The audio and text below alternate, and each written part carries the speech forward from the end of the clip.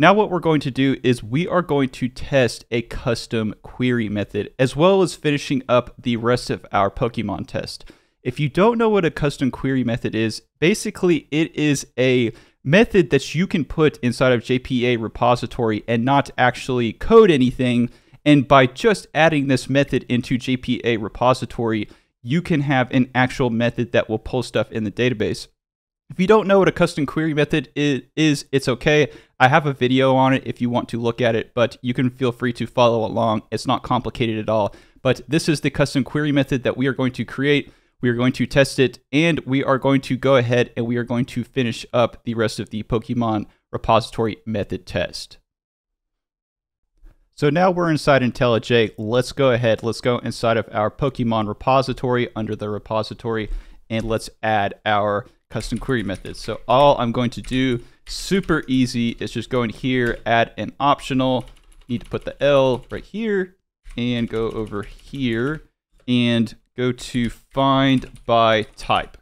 And if you don't know what this is, if you go inside of the actual model, you will see that there is a type inside of our model. So if you're not familiar with this project, if you go inside of here, we have this type thing. And when we add this find by type method to our JPA repository or our Pokemon repository, what it's going to do is it's automatically going to generate code that will find by type just by us creating this method inside of here. And I'm going to go ahead and here import my class.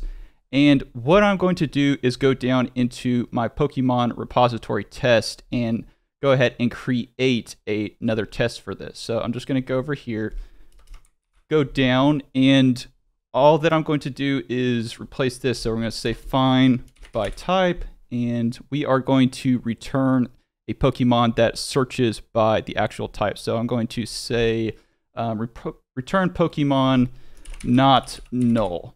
So we're expecting this test to return not null.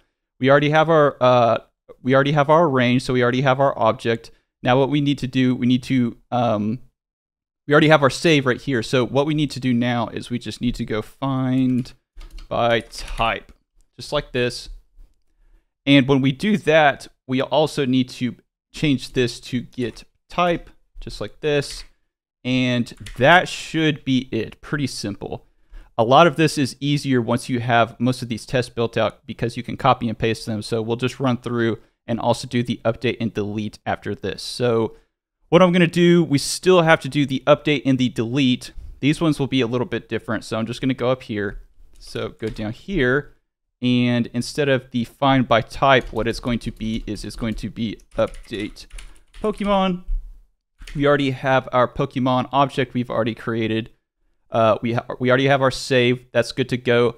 Now what we need to do is we need to actually find a Pokemon by an ID. So we need to find the actual Pokemon. So we'll say find by ID. And we'll pass in our Pokemon object. So we'll say Pokemon.getID.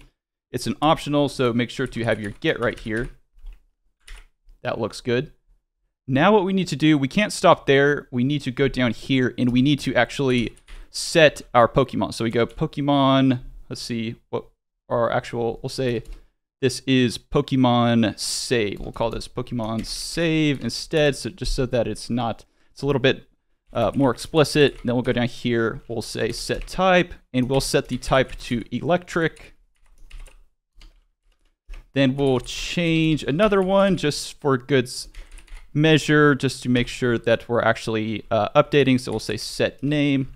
Then we will set this to, I don't know, set it to Raichu. Raichu is a pretty cool Pokemon. Then we'll go up here, and this is where we're going to actually do our act. So this is where we're going to actually act on what we have set up. So we'll go here, we'll say updated Pokemon.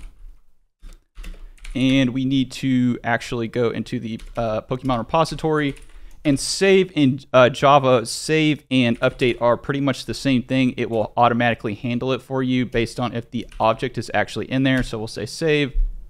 Go ahead, pass in our updated Pokemon. So we'll say updated Pokemon. And we will also make sure that the updated Pokemon dot get type or get name is not to null. because this is an update, and then we'll do the same thing. So I'm just going to copy this. I'm going to go down, and we'll also check to make sure that the type is not null. Let's go ahead and test it, make sure that this thing is going. So let's go here, go ahead and run it. Hopefully it works. And we've got the green light. So all we have to do now is we're going to do the same exact thing, but we're going to do it with a delete.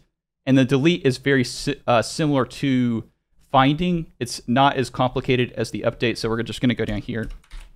Okay, so what we're going to do is go ahead and take this out. And then we are going to go into our Pokemon repository. So we'll go Pokemon repository. We will go delete by ID and go ahead and delete our Pokemon that we saved. Then what we're going to do is we're going to create an optional, and we'll go Pokemon. Then we will have our Pokemon return. So we'll say Pokemon return. And I'm going to go ahead and bring that in. Then after that, we're going to go back into the Pokemon repository. We're going to find by ID. Go ahead and bring in our Pokemon get ID from our model.